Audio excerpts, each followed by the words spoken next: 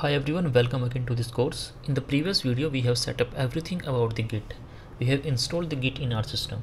Now it is time to work on some actual work, and there are a couple of ways actually to start over here. So first we will start with one of the approach, and in this approach we will talk about how can you clone a server repository to your local system. Let's understand how things will work over here. To work on this server repository, first you have to choose a server. And there are a couple of websites available in the market. First is this github.com.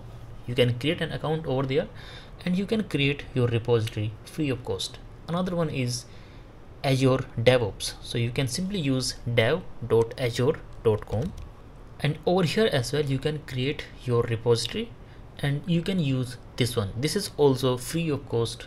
The third one is GitLab. You can use this GitLab and you can also store your code over here, and this will also work perfectly fine. Next is bitbucket.com. So this Bitbucket is coming from Atlassian, and this is also one of the best tool that you can use to store your code. Other than that, there are so many other providers who provide you to store your code, and because we are just learning over here, so things are almost free in almost all these websites. There are some paid versions as well, but most of those features are for company specific. If you are working in an organization, then you will see that they are having the enterprise version or the paid version of these websites. So it does not matter which one you are using, ultimately the concept is going to be same. There could be some difference in the look and feel. Ultimately we will store and work with our code from our local repository and this server repository. In this course I will focus on this github.com. This GitHub and this Azure DevOps are the product of Microsoft, and if you are thinking which one to choose in between them, then I would suggest to go with this github.com. Although this is also very good and there is no problem in that, but GitHub has so many great things that are very good for our code, and I would suggest to go with this one. Although it is your choice, you can use any one of them. Alright, now simply use this github.com and create an account over here. Once you will set up all these things, you will create your account, enter the name and everything else, then this is how it would look like.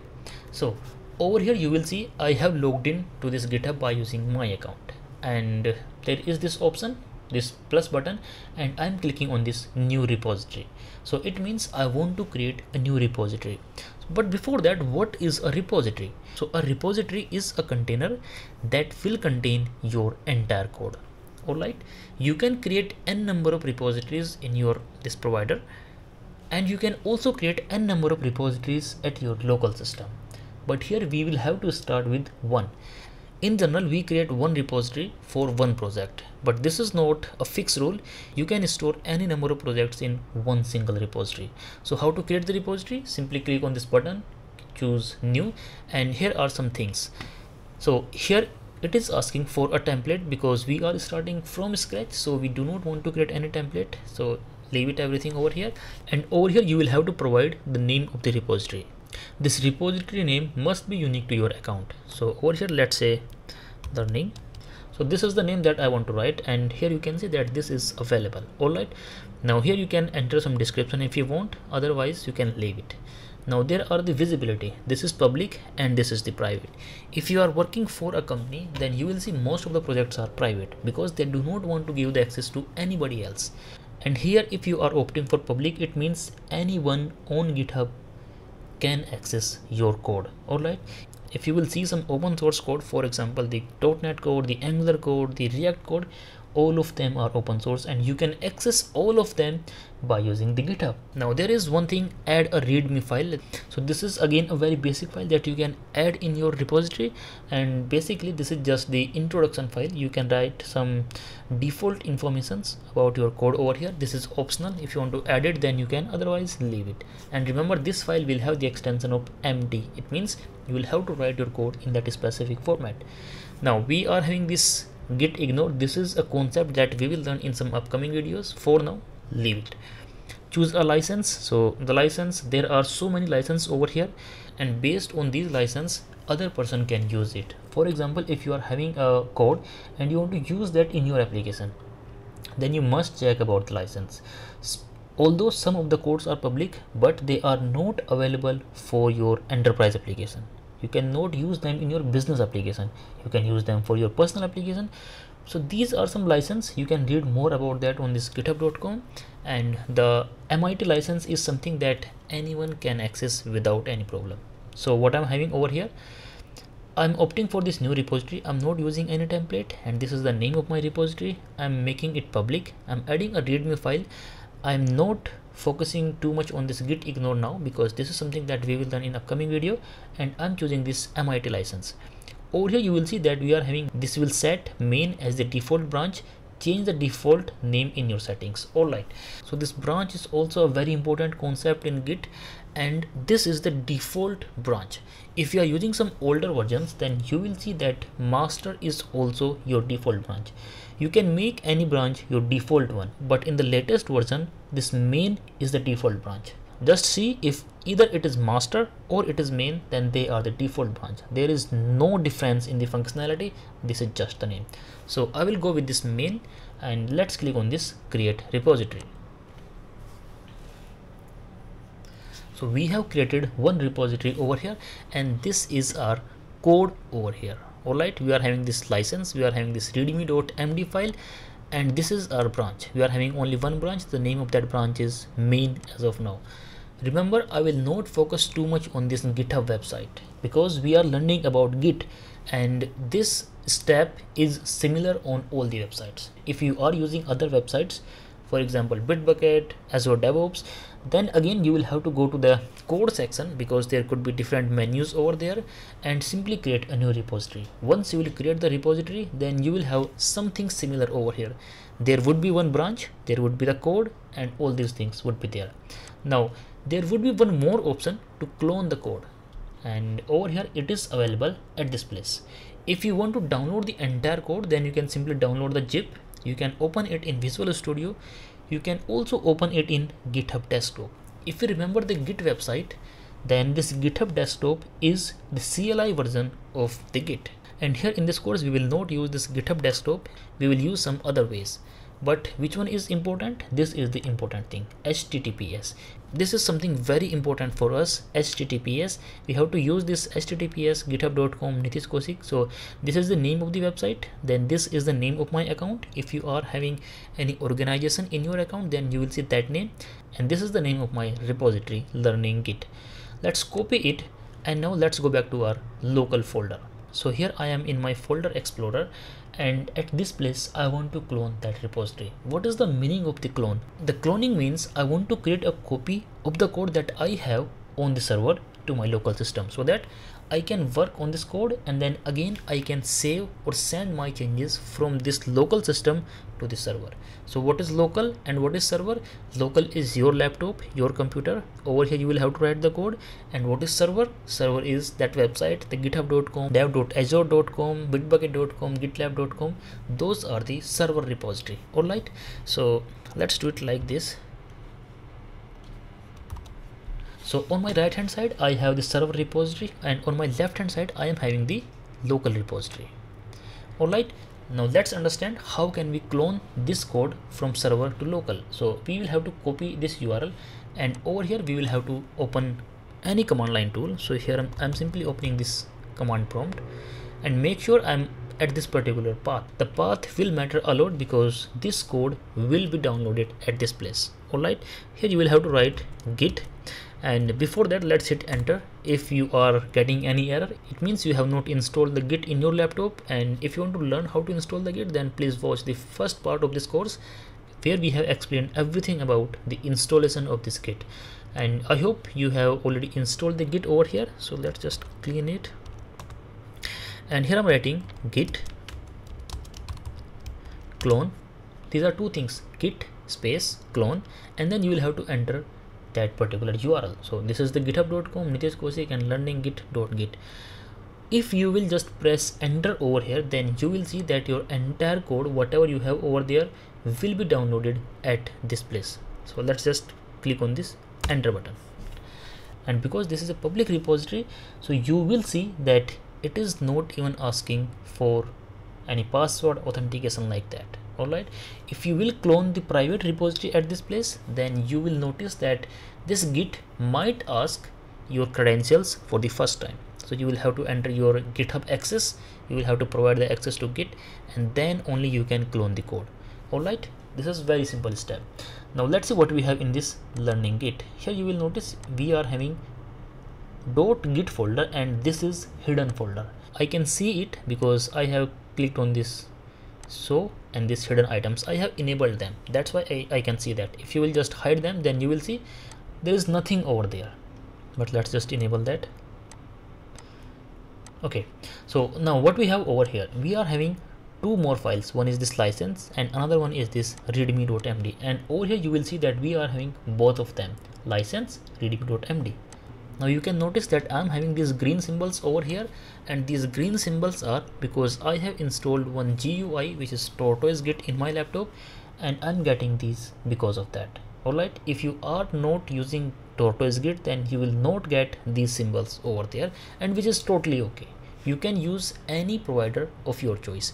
Here we are using the command line. So to clone the server repository to your local system by using the command line tool, you will simply have to write which command? Git clone space the repository URL, and that's it.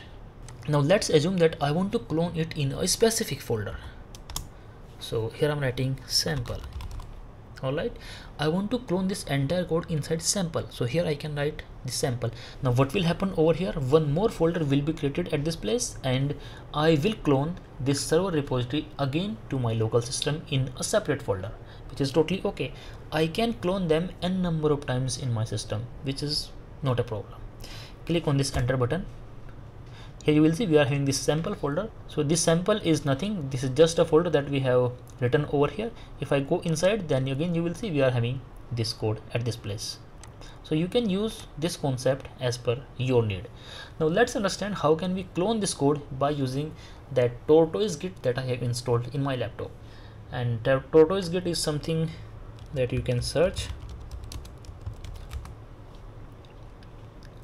This is the Tortoise Git, and you can install it, basically download it and just install it. Alright, once you will install it, then you will see we are having something like this over here. And okay, so there are two things. If you will right click anywhere outside of any repository, so these are two repositories, I'm clicking outside of them, then you will notice I'm getting the option clone. But if I will click anywhere inside these repositories, then you will see we are having different options, clone, pull, push. There are so many other options that we will learn in some upcoming videos, but here because we are just learning about the cloning concept, let's focus on that only. So what I'm having is copy it and right click Tortoise Git. What I'm doing now, I am trying to clone the server repository to my local system by using Tortoise Git. Clone, and this is the URL that I'm having. Whatever you have copied, that will be added as a URL over here automatically. And now this is the target folder that you will use, where this Tortoise Git will store the entire code. And just for the identification, let's write Tortoise. Okay, nothing else. Simply click on this OK button, and this is the design and the UI of this Tortoise Git. And here you will see that cloning into this part, and everything is done. That's it. If you will see over here, we are having one more folder, learning Git Tortoise, and we are having all the files at this place. So this is also a way to clone the repository from server to your local system. Now let's understand, what if you want to use VS Code to clone the repository. So this is the Visual Studio Code, and if you are not opening any folder over here, then you will see we are having a couple of options over here. We are having this clone repository. If you will click on this button, source control, then also you will see that we are having this option clone repository. Let's click on this one, and I'm getting this clone from GitHub because I may have installed some extensions in my VS Code. If you are not getting this option, then totally okay. All you need is that HTTP URL of your repository. So let's just paste it over here, this one, and clone from URL. I want to clone from this URL. Okay, let's click on this one. And now this VS Code is asking me to choose or select a location where this entire code will be stored. Alright, so let's do that. And here I can create one more folder, learning Git VS Code. You can give any name of your choice. Okay, select as repository destination. Alright, now here you can see on the right hand side, the below side, would you like to open the cloned repository? So it is saying, would you like to open the code that has been cloned? But let's see before that, what is the operation? Here you will notice we are having one more folder, learning git vs code, and again this is the main repository, and this is where we are having this entire code. Alright, so if you want to open it, then you can simply click on this open button and your entire code will be open over here. Because we are having only 2 files, so it does not matter too much as of now, but this is what we have. Alright, let's close it. Now let's focus. What if I want to clone my repository by using the Visual Studio? So initially on this first window, you will see that we are having one option, clone a repository. You can use this one, or if you are inside your Visual Studio, then again there is one more option.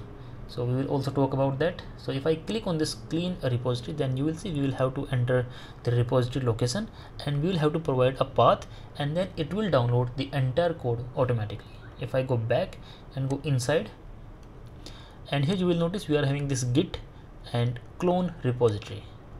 Again I will get the same window, and here also I can write that entire URL, and this is the path basically.